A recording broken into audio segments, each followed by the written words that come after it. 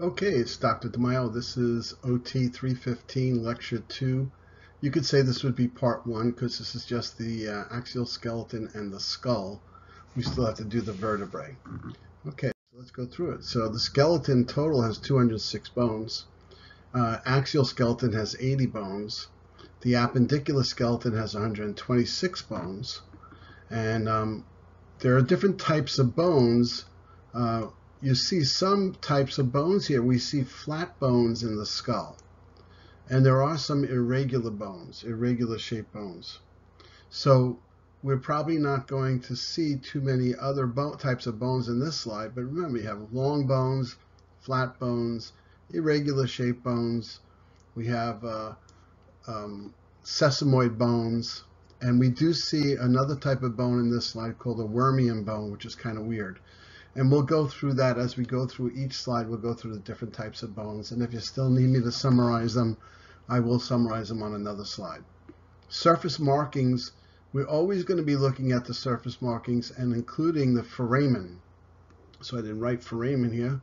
We have foramen, meatus, fosses.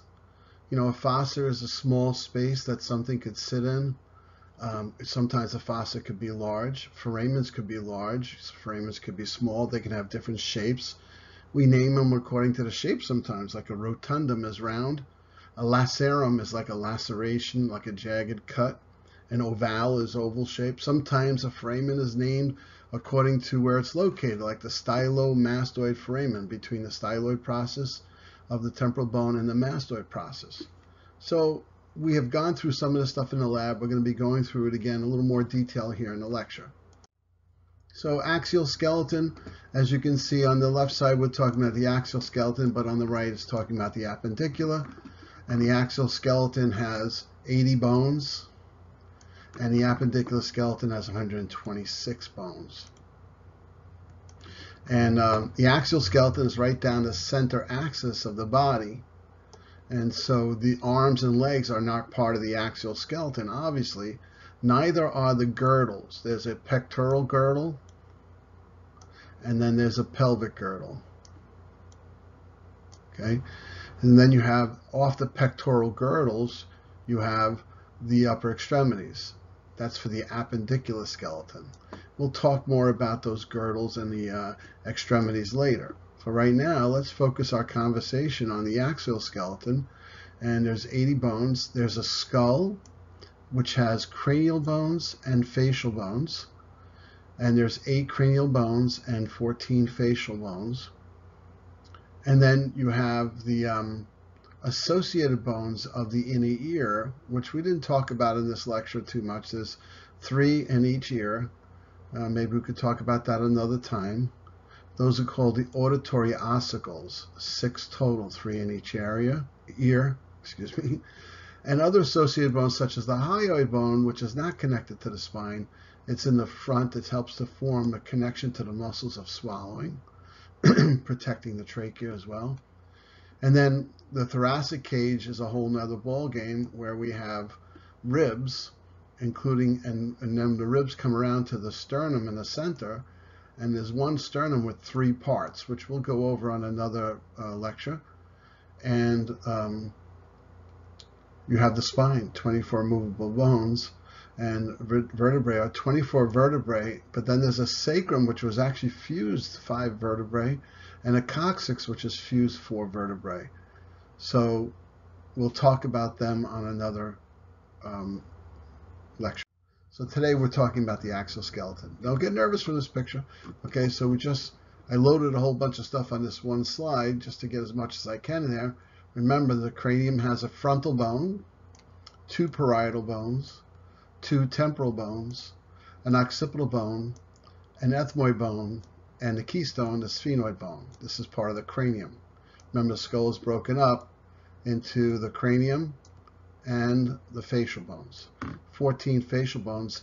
And you know, on this case, we have 2 inferior turbinal bones, 2 lacrimal bones, 1 mandible, 2 maxilla that fuse, 2 nasal bones, a palatine bone, 2 palatine bones, a vomer, and 2 zygomatic bones.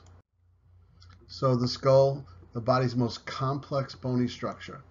It's formed by the cranium and the facial bones. The cranium protects the brain like a helmet and is the site of the attachment for the head and neck. You know, if you have a head injury, guess what? You can have a neck injury. If you have a neck injury, you could have a head injury. They're connected. You can't separate those two. Well, connected meaning by a joint or an articulation between the skull and the top vertebrae called the atlas. The facial bones supply a framework for the face and sense organs and the teeth. They provide openings for the passage of air and food, and they anchor the facial muscles of expression. The anatomy of the cranium, there's 8 cranial bones, 2 parietal bones, 2 temporal bones, 1 frontal, 1 occipital, 1 sphenoid, and an ethmoid. I know I said it already, but it's good to do repeating it. Cranial bones are thin and remarkably strong, like an egg. Shaped like an egg, yet it has strength because of the shape, the curvy linear shape. The frontal bone forms the anterior portion of the cranium. It articulates or connects to posteriorly with the parietal bones via the coronal suture. The major markings of the frontal bone include the supraorbital margins, the anterior cranial fossa, and the frontal sinuses, internal and lateral to the glabella.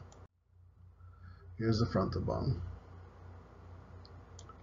And the glabella is this protruding portion here. And the frontal nasal suture, you can see a little tiny suture here between the frontal and the nasal bones. And then there's a supraorbital foramen and a supraorbital margin. This glabella becomes important if you're talking about acromegaly. I don't know if you ever heard of acromegaly. Acromegaly is the disease of gigantism, and that is one of the metabolic diseases that can occur in bone growth. Children who have too much or increased amounts of growth hormone during the growth stages will grow really tall. And as that growth hormone continues to be produced after those bones fuse, because your bones eventually fuse, they actually could get this thing called acromegaly, which one of the signs of acromegaly is frontal embossing, where this gets very thickened. This glabella gets very thickened. Kind of looks like Cro-Magnon Man.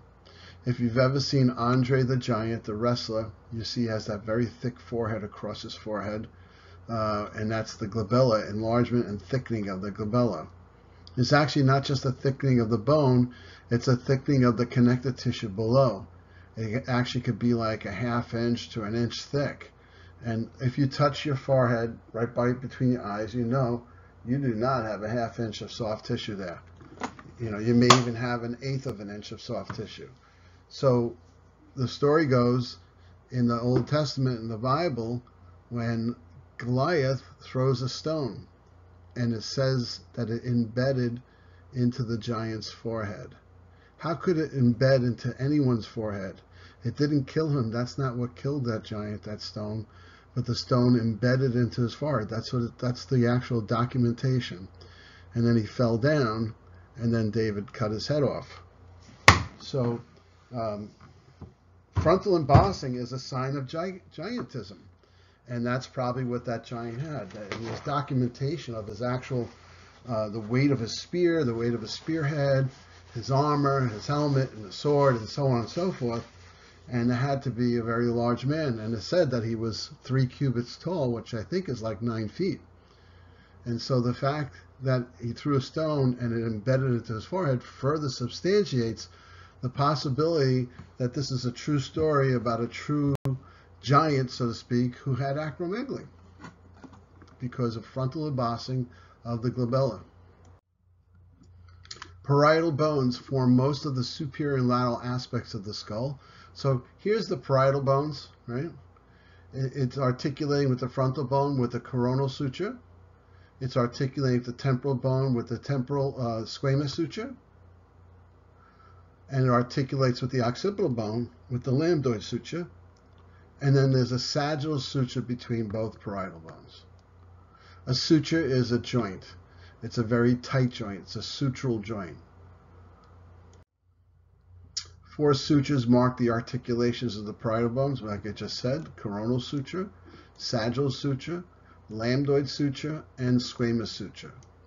And I just explained that all to you. I don't need to go over that again. That would be redundant. Now this is looking at a person from the back, and we did this in the lab, and you can see this protrusion here called the external occipital protuberance. Bingo, right there, right? And it's a thickening of the bone. Does anybody remember what that attachment was for? That was attachment for what? Okay, I want you to try to remember and write it down, what the attachment, what attaches there, okay? And what kind of thing happens when you go to the medical doctor. And we'll talk about this in the class. We'll follow up. If you want to remind me in class after you watch the video today, that you would ask me about this. What attaches here, and what role does that play in certain diseases? Okay, so we have other major markings. You have the lambdoid suture coming around here, all the way around. You have the sagittal suture coming down the center. And then you can see a little bit of the occipital mastoid suture between the mastoid process and the occipital bone, right here. Underneath, you can see a little bit of the occipital condyles, which are going to sit right on top of the atlas vertebrae.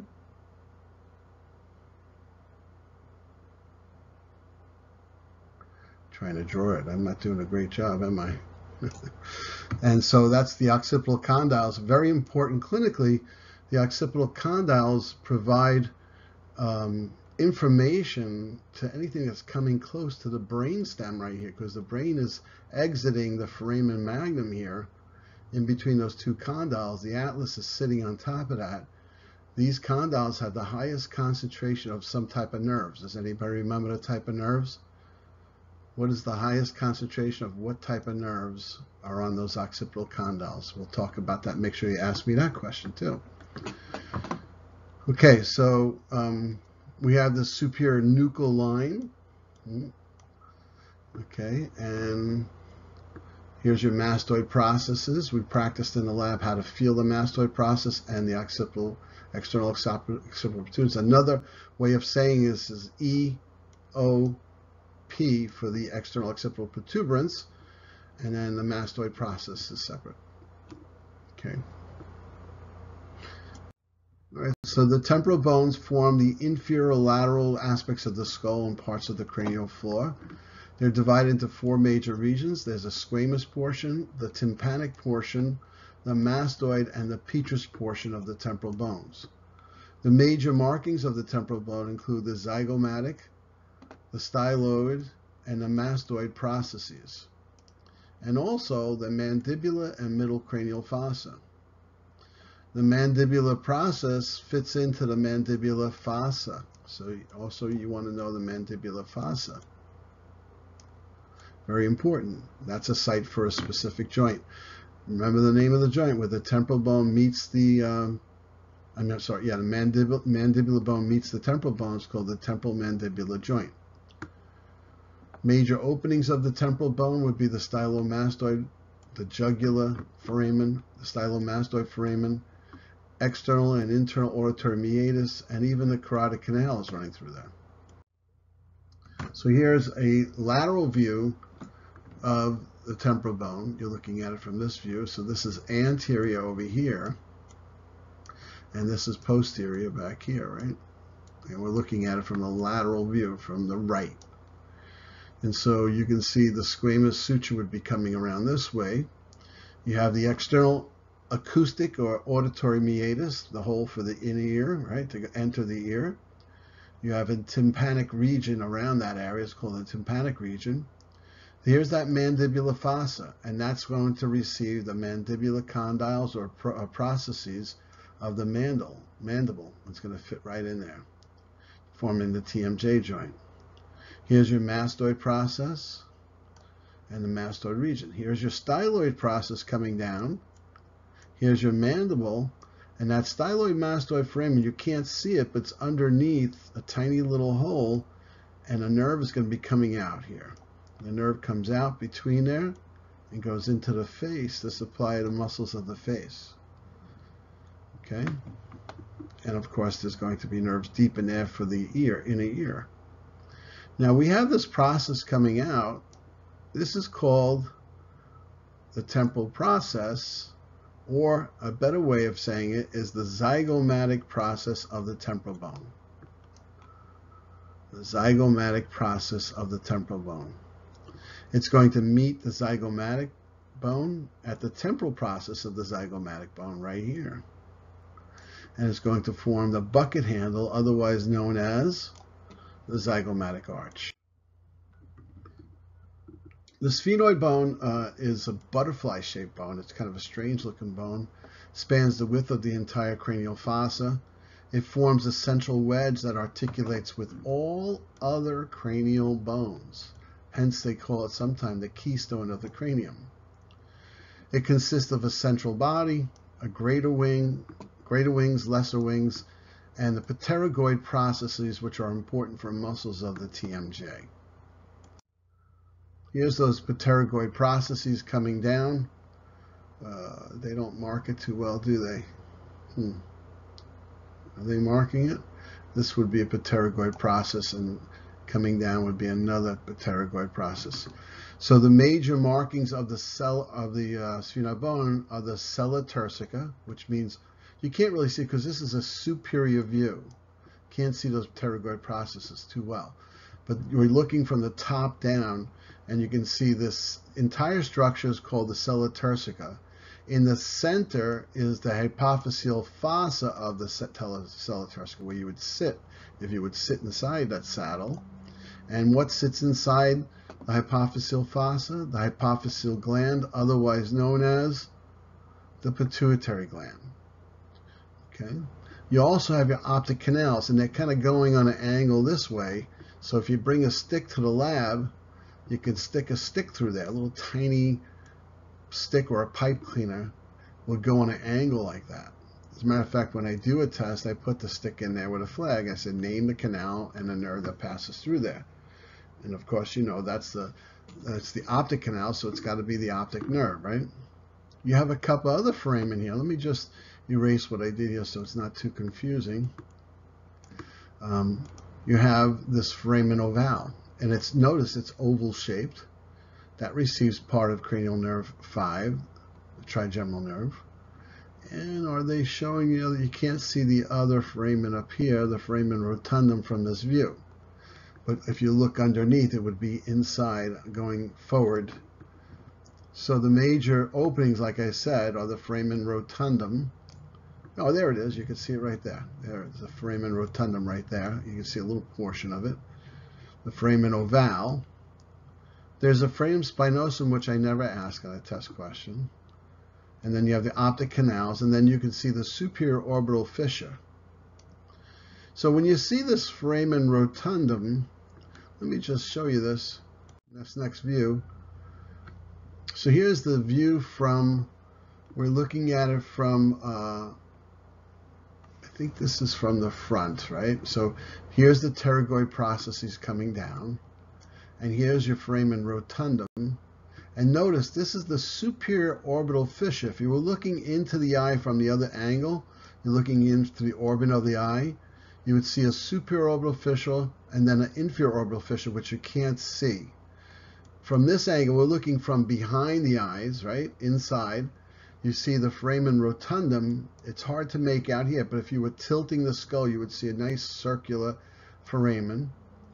And then that is going to pass through the cranial nerve 5. A portion of it will pass through and go through the inferior orbital foramen. So there's a fissure. There's a superior orbital fissure that's formed within the sphenoid bone, but the inferior orbital fissure is formed by several other bones too. Let's look at that. Here you go. So here we see this is the optic canal right here, right? Optic canal. And this right here, this is the superior orbital fissure. It's not marked. So that is your superior orbital fissure. Okay? And then this is your inferior orbital fissure. Okay? And as we're looking at this, this is the perpendicular plate of the ethmoid bone coming up. And then this is the superior nasal concha of the ethmoid bone.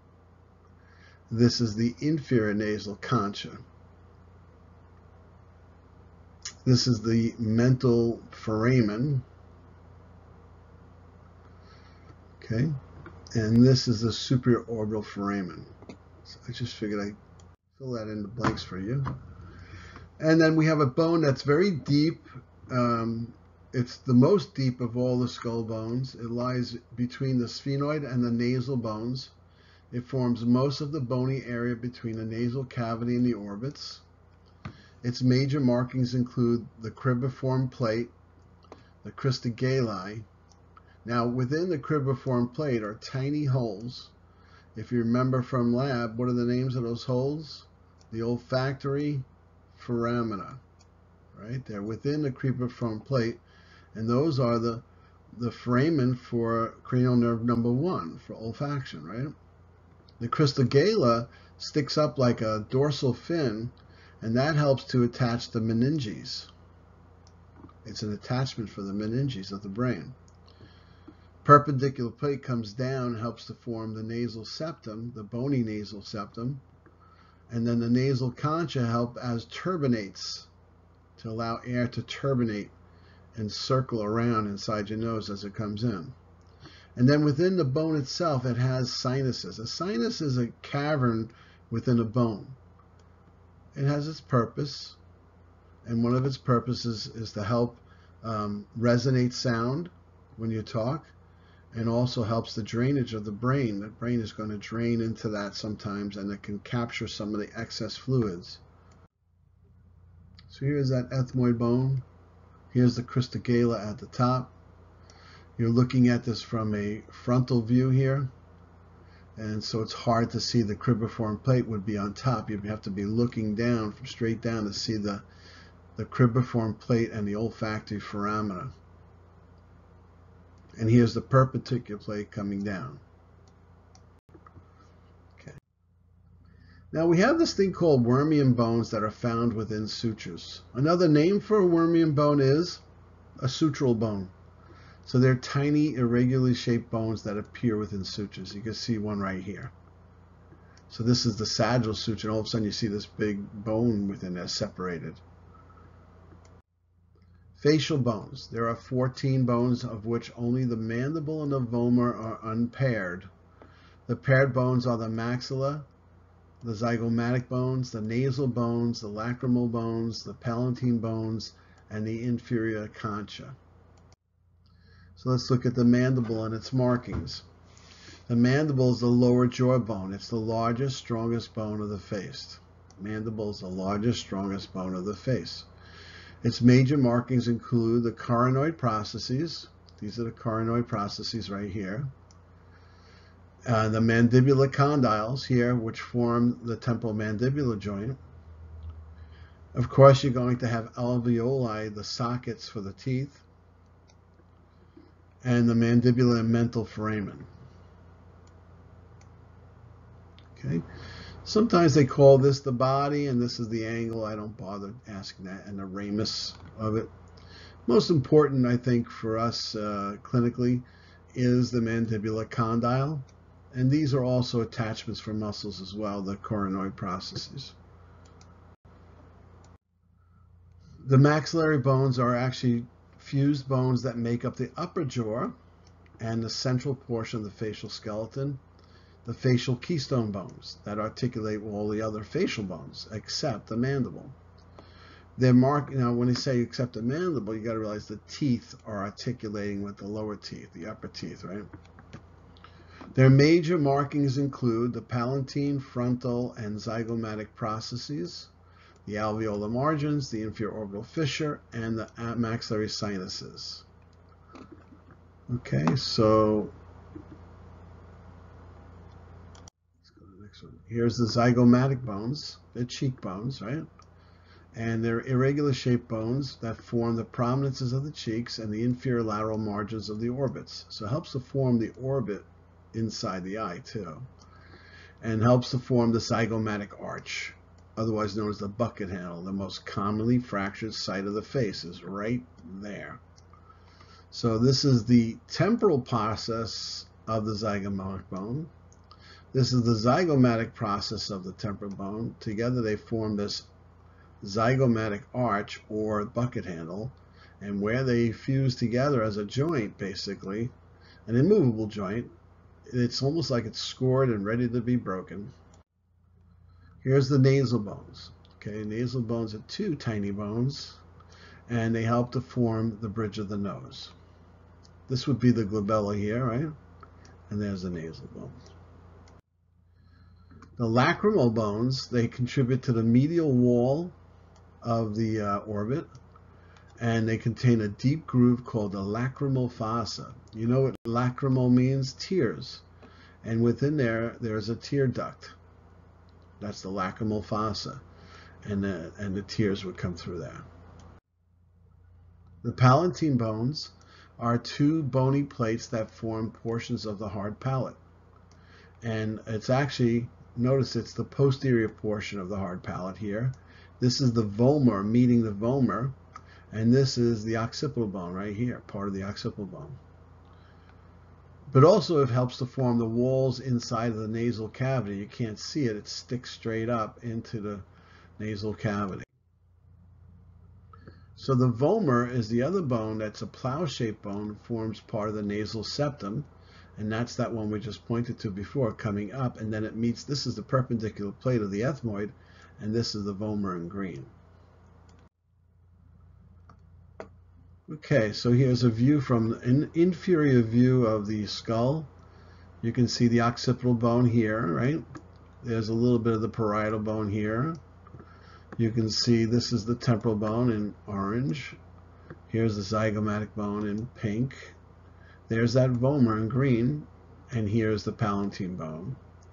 Now the maxilla, the anterior hard palate, is part of the maxillar bone, and they call that the palatine process as it meets the palatine bone.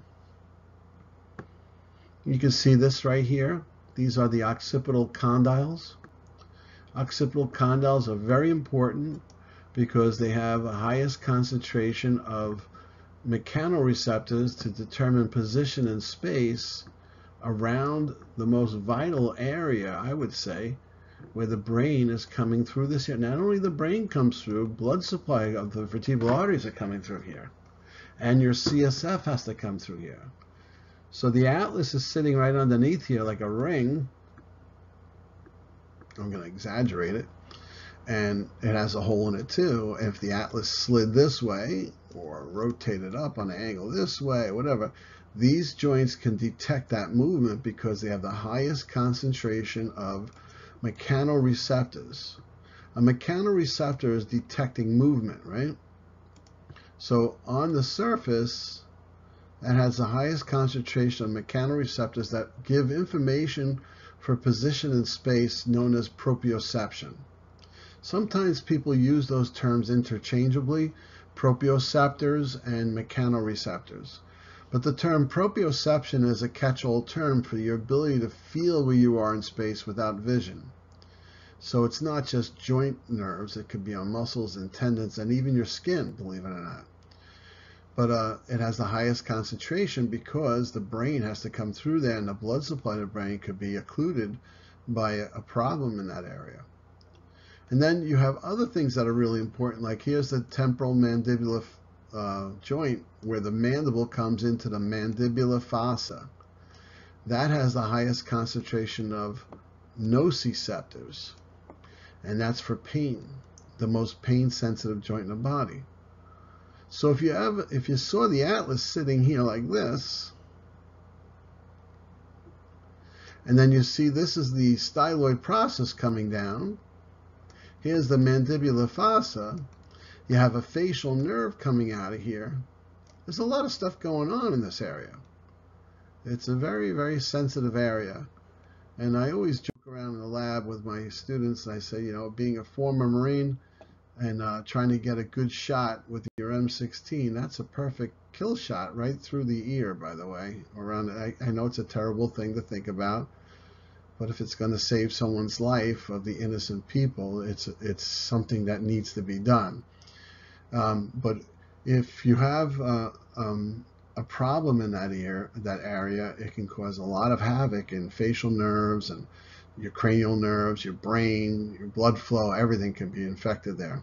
So this view here is the nasal concha, the inferior nasal concha, which is separate from the ethmoid bone. So they're paired curved bones in the nasal cavity that form part of the lateral walls of the nasal cavity. And they act as turbinates to allow air to turbinate in there. So this is where they would be. See, inferior nasal concha would be right here. Here's your vomer meeting the perpendicular plate of the ethmoid. And these are the superior nasal concha of the ethmoid. Here's your nasal bones, right? Here's your, this is your zygomatic bone forming part of the orbit of the eye. And there's your sphenoid in pink forming part of the orbit of the eye. Here's the maxilla forming part of the orbit of the eye. And there is the lacrimal bones forming part of the orbit of the eye. And even the ethmoid bone helps to form a part of the orbit of the eye. It's actually a very good challenge for yourself to practice looking at just the eye. In your book, you have just a picture of this and naming all those different components. We have a superior orbital foramen, and we talked about the nerves that come out there in the lab. We have an ophthalmic branch of the cranial nerve 5. So if you just said cranial 5, that's fine.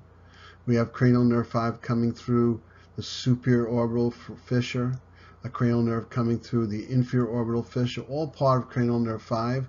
And you even have part of cranial nerve 5 coming through the inferior orbital foramen here. And then you even have a cranial nerve coming through the mental foramen here. Remember, cranial nerve 5 has 3 branches. One is going to supply up here in this area here of the face. The other is going to supply this area of the face. And the other one supplies this area of the face. So the sensory to the face is from cranial nerve 5, V1, V2, and V3, ophthalmic, maxillary, and mandibular branch. And it also, besides sensory to the face, cranial nerve number 5, the trigeminal nerve, is motor to the face. Okay, so what else we got here? Let me erase all this stuff so we don't get too confused here. All right. Anything else we need to know here? Oh, you have the optic canal coming through here too. You know, that's for cranial nerve 2.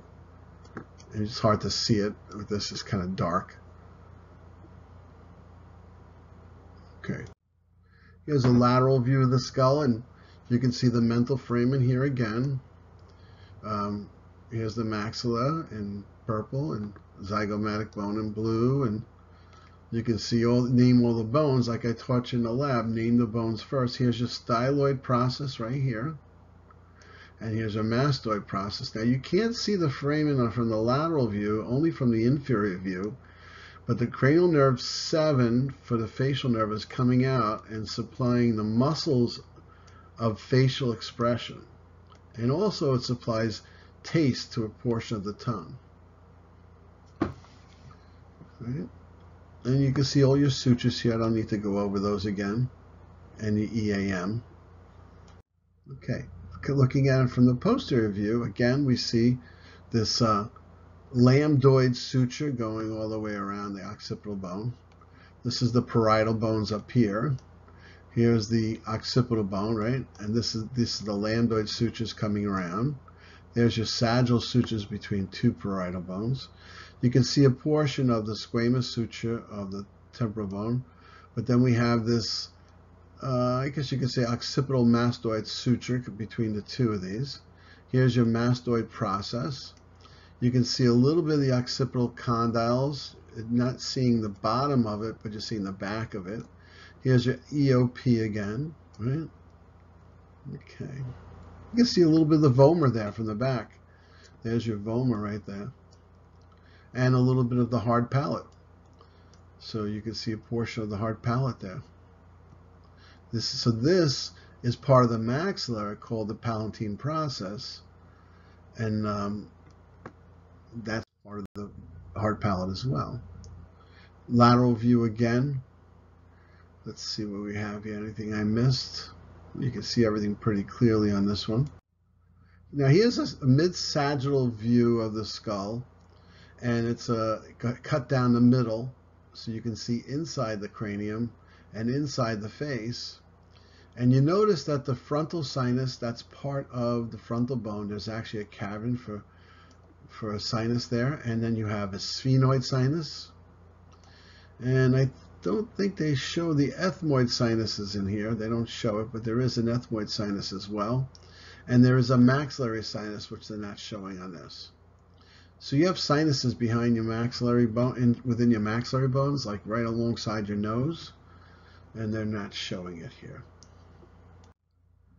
Okay, this is just the same view I gave you guys in the lab.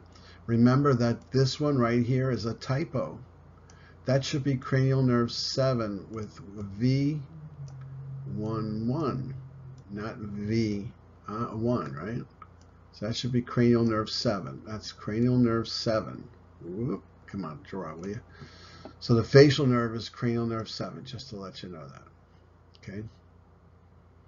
So you can practice your foramen here again, you know, for your lab, using this as well. And this is a superior to inferior view. That was an inferior view, right? Or where were we? I forget where we just were. But this is a superior to inferior view. And now this is a good one. You could split this in half and just memorize one half of it. It will help you just to practice over and over again if you had to draw it. But this is all yellow is the frontal bone, right? And then one in the middle between there, this is the ethmoid bone coming up with its cribriform plate. Crista gala comes straight up, and it's olfactory foramen. Don't forget the olfactory foramen that are in there. Here's the sphenoid bone with the sella turcica, and within the sella turcica you have the hypophyseal fossa or pituitary fossa. Now, as you look to the sides here, you see right alongside on either side here are the foramen lacerum, and that's for the carotid artery to come up. And then you remember you have the carotid canal. You're really looking at the roof of the canal here. You have to see the entrance underneath coming in laterally, and then it pops, the carotid artery pops up through the foramen lacerum. You can see all your different foramen here that we went over: foramen rotundum, foramen ovale, optic canal. What else? And we have the jugular foramen right here. Cranial nerves 9, 10, and 11, plus the jugular vein passing through there. Hypoglossal canal, the hypoglossal nerve. And internal acoustic meatus. Which one are they showing you? That would be like right there. Yep. This one right here is the internal acoustic meatus. And that's for cranial nerves. Actually, cranial nerve 7 enters with cranial nerve 8. Remember, we said 7 took a shortcut, went through here, and then they dropped down between the stylomastoid foramen.